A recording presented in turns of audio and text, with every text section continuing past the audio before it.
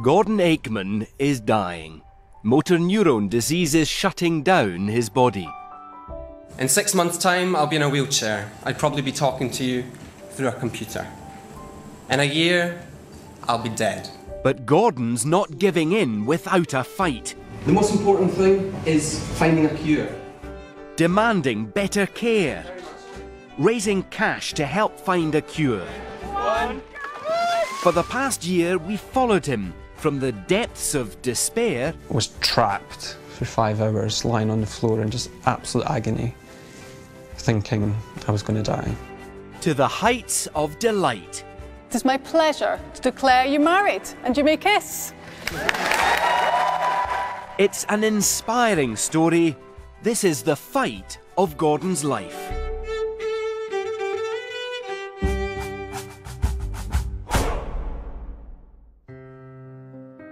This is Gordon Aikman before he got ill. Young, fit and fighting to keep Scotland in the UK as research director with the Better Together campaign. With less than a year to the referendum, he hasn't got time to be unwell. But he can't ignore the signs that something is far wrong. The first thing I noticed was my hands. I wasn't able to do the buttons on my shirt, and I was struggling with cutlery, typing, tying my shoelaces. Very simple, very ordinary, everyday things. And I just thought, I need to get this checked out. After months of tests, Gordon's doctor gives him a devastating diagnosis. You know, I remember sitting opposite my neurologist telling me I think I had motor neurone disease. I just didn't believe the words that were coming out of his mouth. So Gordon was in with the doctor for a good 20-25 minutes, and then the doctor came out to get me. And I could see from the doctor's face that something very bad had happened. And I went into the room and Gordon was in tears. The odds are stacked against me. Half of people die within 14 months of diagnosis. You know, that is a pretty bleak outlook to be facing when at 29. At the start of 2015, Gordon is still able to walk. With his friend Joanna, he's off to the cinema to see the film about Professor Stephen Hawking, who, like Gordon, has motor neurone disease, MND. The diagnosis scene is very powerful. I think in many ways it was very, very similar to how I was diagnosed. It's called motor neuron disease. Life expectancy is 2 years. When Eddie Redmayne's sitting in the bath looking at his hands and sort of looking at them as his fingers curl and his skin twitches, you know, I've been there, I've done that. I've just stare at my own body and watch it twitch away incessantly. A singularity. A space-time singularity. It's set in a particular time period. Since then, there really hasn't been any significant progress made in any kinds of treatments or understanding since his diagnosis. Here we are. Here's Dr. Davenport. There is no cure and no effective treatment, and doctors think Gordon, unlike Professor Hawking, has a form of MND that will cut his life cruelly short. So if we look at your hands, it's very obvious that the loss of muscle, particularly here in this muscle here, which usually is quite a chunky muscle if you look at my hand. It attacks your brain, your spinal cord, your nerves. It leads to muscle weakness, and then I'll become increasingly disabled and ultimately paralysed. A lot of the muscle has been lost here, which is one of the hallmarks of motor neurone disease, of course. He's much younger than most patients with this diagnosis, so that's unusual. But I think what has impressed and amazed us is his positivity, the way that he's decided to deal with this head on. 3, 2, 1. Gordon's fundraising frenzy begins almost straight away. The Ice Bucket Challenge is a big hit. My partner will lose the ability to walk, to eat and to talk. Go for it! Everyone seems to be soaking to support MND research.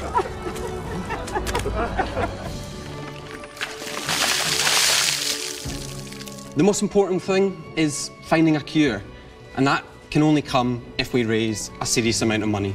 This pub quiz in Edinburgh, hosted by Gordon and his partner Joe, is one of many charity nights. In London, the Prime Minister's wife puts on a special reception for MND campaigners in number 10. By November, Gordon's Fightback has raised £100,000 and is impressing the judges at the Scottish Politician of the Year Awards. It is an enormous honour to present this special Judges Award to Gordon Aikman. In 6 months' time, I'll be in a wheelchair. I'd probably be talking to you through a computer. In a year, I'll be dead. So we must act now. People need to run marathons and organise bake sales so I can die with dignity. Now that all needs to change. Everyone in this room can agree that. It's not difficult, and you know what? It's not even that expensive. We just need the political will. So Nicola, First Minister, please, let's get around the table and let's get this fixed. Ladies and gentlemen, thank you very much. Have a great night. Can I begin by saying that over the course of this remarkable year, nothing and no one has inspired me more than the bravery of Gordon Aikman.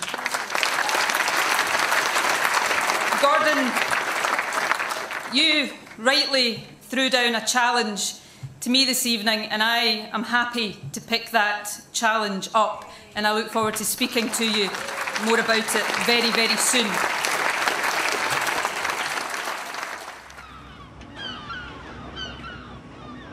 Andrea. Hi, Gordon. Should we do my legs? OK, coming. Gordon's carer is helping him at home 3 times a week. But he knows that's no longer enough. Yeah, like yesterday, because I don't have you guys, don't have carers on a Tuesday. It took me, and Joe was out from early yesterday morning, it took me almost an hour. Andrea's getting him ready for a day out with his family in Fife. It's hard for her to watch him weaken. It's very difficult to cope emotionally. We do get on well, and we have developed a good relationship. Gordon is my youngest client that I've ever looked after. And, yeah, it won't be easy.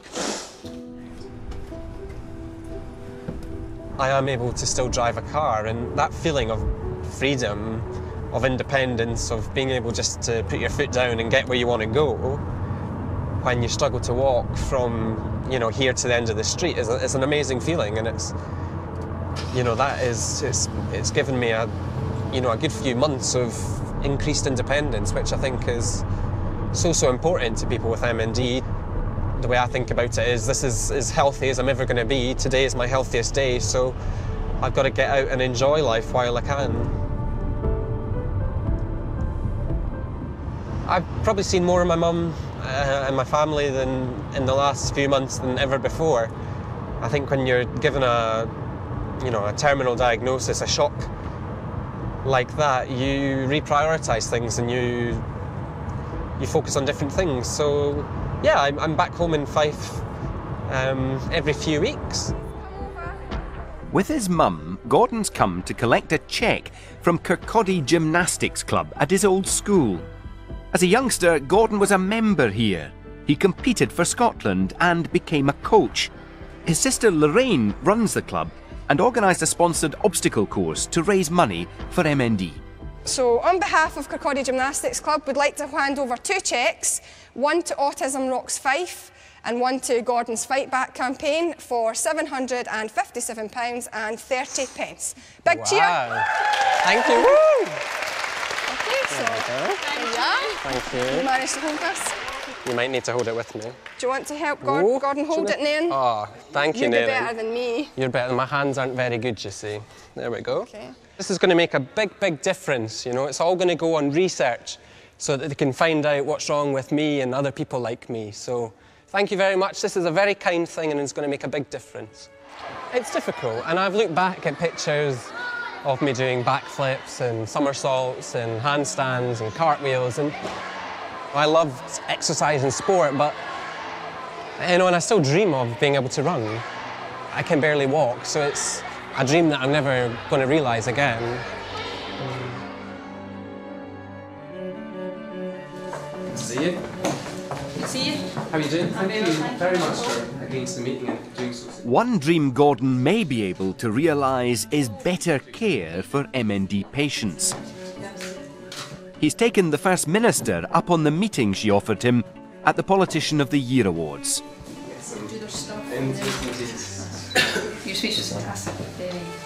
Very powerful. His big ask is for the government, rather than charity, to pay for specialist MND nurses and for their number to double in Scotland to 12. Within weeks, Gordon gets a result. A patient with motor neurone disease has won his campaign for NHS funding to double the number of specialist nurses. Hi, how are you doing? I'm fine. How are you? Come. Thank you. Judith Newton is the specialist nurse supervising Gordon's care. She's helping him secure his first electric wheelchair. So how do they run that? Is it clinics that you need to go along to, or is it just appointments? Judith makes sure Gordon has the equipment, medicine and help he needs to cope with his physical decline. So then they match you up to the appropriate chair and look at how you're actually going to drive and control. As one of 6 nurses covering the whole of Scotland, she's stretched. Being part of a bigger team should mean the 400 people living with MND get much better nursing care. Gordon has a new target. As the UK general election approaches, he's getting other politicians on side. Winning their support for a big increase in state funding for MND research. I wish I could actually run around and kick a ball just like everyone else here today. But that's not possible because of what's happening to me. Hopefully today we've raised awareness and we've sent the message loud and clear that if we want to find a cure, we've got to double the amount of money we spend on research. The parties are sympathetic, but funding is allocated independently to avoid research becoming a political football.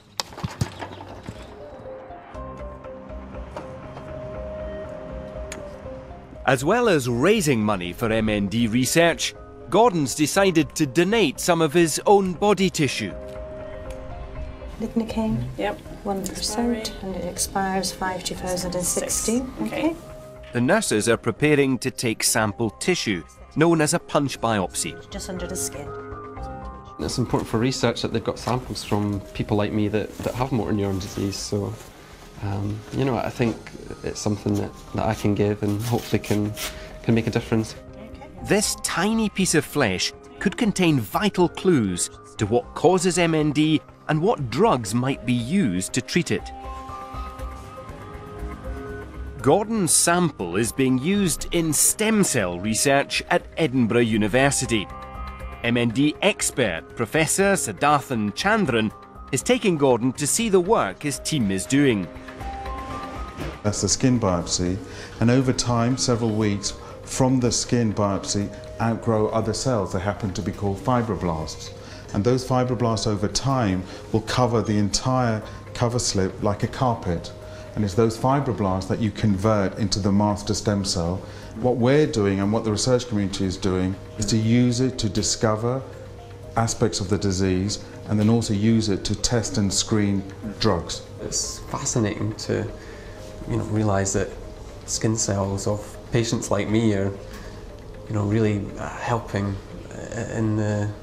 in the research, and that's really important. Gordon's taking a break from the campaign. He's off to Washington, D.C. with Joe, who works as a journalist. As people who like their politics, the trip wouldn't be complete without a tour of the White House. That was incredible. Wow, just absolutely incredible, yeah. It's a dream come true. It's something that really quite surreal being in there. I don't think I would have been able to do this without Joe. I can't get up and get on with my day without Joe. I just depend on him for so much. He is a massive support in so many ways. It's tough, of course. It's made a relationship way more intense. It's turbocharged in a way, isn't it? It's yeah.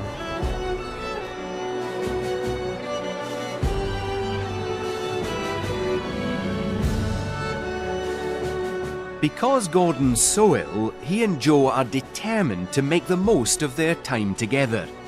On their last day in Washington, Joe springs a big surprise. And on a really nice walk along the waterfront, and just as the sun was setting, Joe got down on one knee and proposed to me. So me and Joe are getting married, which is super exciting. And yeah, just kind of topped off an amazing holiday. Yeah.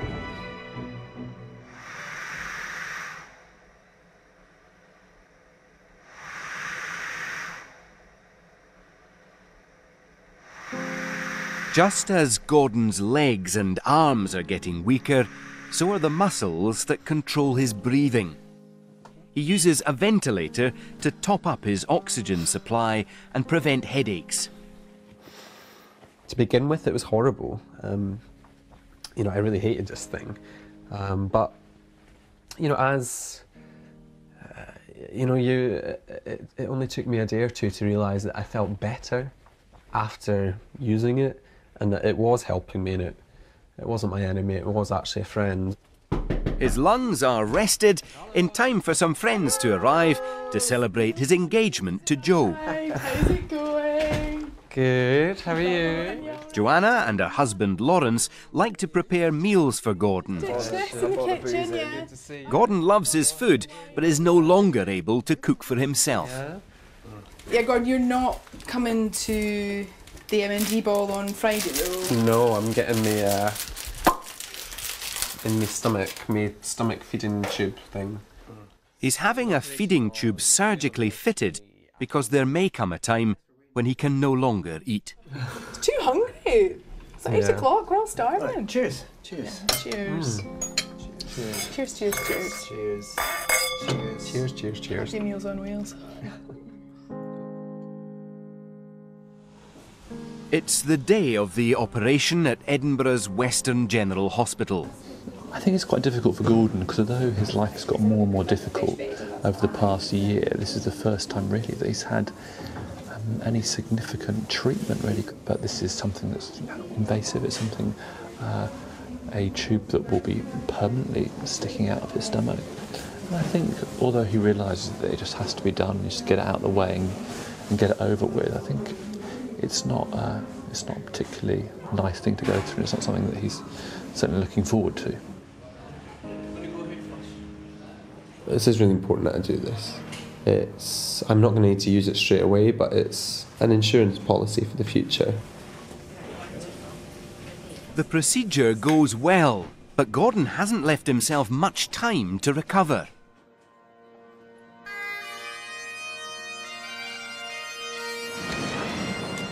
Just 2 weeks later, it's the big day. One of my big hopes was actually that I'd be able to walk down that aisle. But I had my sort of leg splints on, I had my walking stick, and then I had Joe sort of propping me up with my other arm, and I made it down the aisle. So first, Gordon, can you take Joe's left hand? I call upon these persons here present to witness that I, Gordon Lewis Aikman, solemnly and sincerely declare that I accept you, Joseph Timothy Pike, in marriage as my lawfully wedded husband, to have and to hold, from this day forward, for better for worse, for richer for poorer, till death us do part. Thank you, Gordon. Gordon and Joe, it is my pleasure to declare you married, and you may kiss.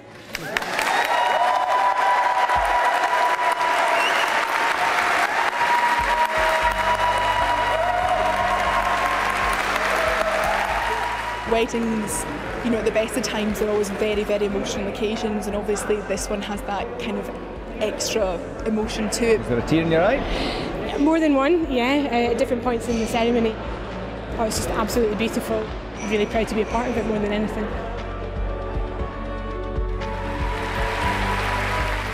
The wedding was one of the last times Gordon walked. By the summer, he's collecting an honorary degree from the University of Edinburgh in his electric wheelchair. I think dying has taught me a lot about living. Life can be short. Cherish those you care about most, many of whom are here with us today. Be true to yourself and live your own life. And, if you can, fight to make things that little bit better for those that follow. Thank you. It's now 13 months since Gordon was diagnosed with MND. The thing that I'm most scared of is losing my voice. I think that'd be incredibly difficult. So not only are you paralysed, unable to move, you'd then suddenly not be able to communicate and speak and, it's such a huge part of who you are.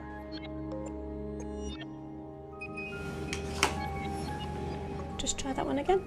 They were quick to respond to the unfolding revolution. Technology offers a solution. About the allegations. Gordon's giving speech samples to Edinburgh University, where researchers are developing a cutting-edge digital voice bank. We don't have the resources to do that. It goes into our speech synthesis software and gets spliced up into all the individual speech sounds, gets blended with donor voices who have similar kind of characteristics to your own voice, and then we can create the synthesized voice based on the recording that you made earlier. So you just type in a message. Yeah. Thank you. And then press the speak button at the top there. Yeah. So. Hello, my name is Gordon. Do you think this sounds like me? Yeah, I think it does.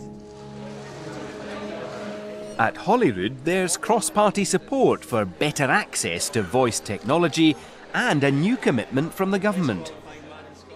Gordon Aikman and MND Scotland have been campaigning for those who need voice equipment to have a statutory right to it. So I can announce today that we will provide such a statutory right. That's a big change, and that will affect people not just with MND, but people who lose their voice for any number of different reasons. That'll have a big impact. No matter how much his campaign's succeeding, nothing can stop Gordon's body failing. He can no longer feed or wash himself, walk or drive. Andrea and her care team visit 3 times every day. Big change from when we started here. It's tough seeing the deterioration over the last few months from being able to walk and now using the stand aid all the time. But it's I get quite emotional thinking about it. It is difficult because Gordon's only a few years younger than me. Between care visits, when Joe's at work, Gordon's often home alone. And without help at hand, routine tasks can easily go wrong. So I was using my teeth to open the curtains, and it was sort of biting the curtains as I was using the sort of power of my wheelchair to pull them open. And I basically just went back over this side here. My head was right back, just, inches from the floor. This is such a crap way to die. I thought, right, I need to chuck myself on the floor so I can breathe. Then I got my feet and my legs all tangled up in the wheelchair, and then that cut off the blood supply to my legs. I was trying to shout out the door because I knew the door was a little bit ajar. Nobody was coming. For 5 hours he'd been screaming for help. I don't think I've ever felt more alone than I did lying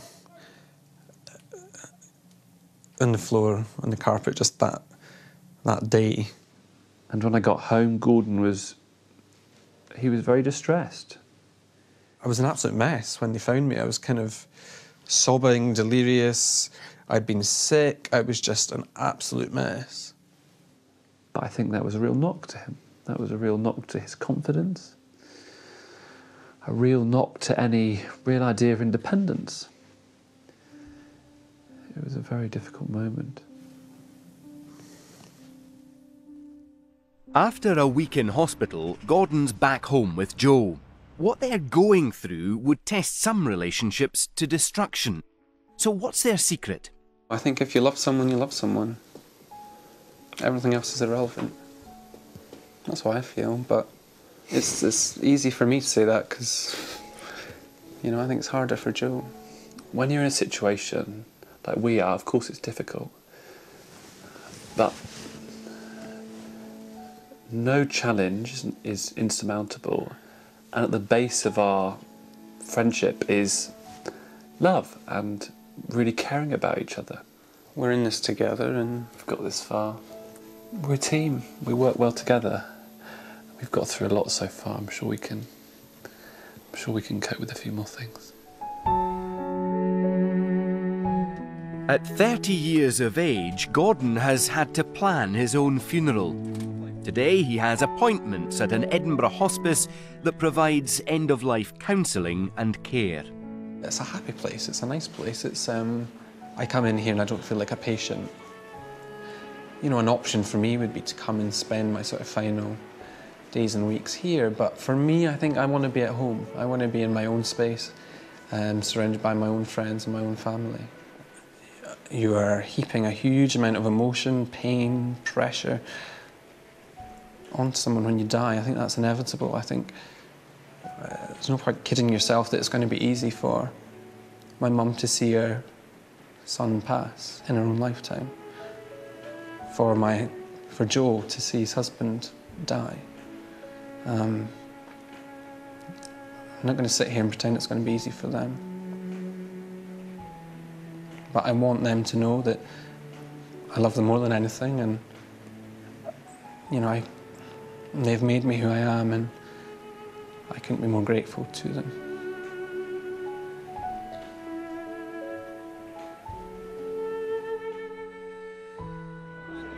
Gordon is determined to live the rest of his life to the full. Tonight he's kilted up because for the second time he's among the nominees at the Scottish Politician of the Year Awards. And the winner of Public Campaigner of the Year is Gordon Aikman.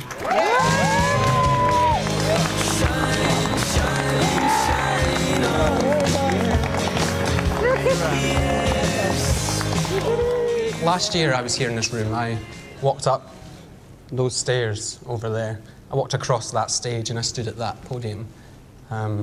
This year I can't take a single step unaided. I wish I could. You know, last year I ate my own dinner. This year I had to be fed by a carer. For me personally, it's been a year of big changes. But more importantly, it's been a year of big positive changes that will make a massive difference, not just to people with MND, but people right across Scotland.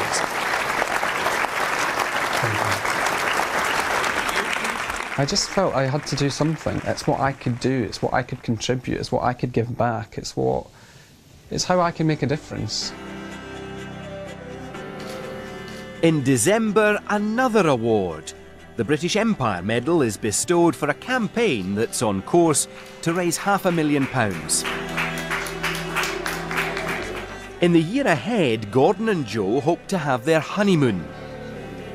Gordon also wants to spend more time with his new niece, Ailey. And with Lawrence and Joanna's new baby, who's been given Gordon as his middle name in honour of an inspiring young man.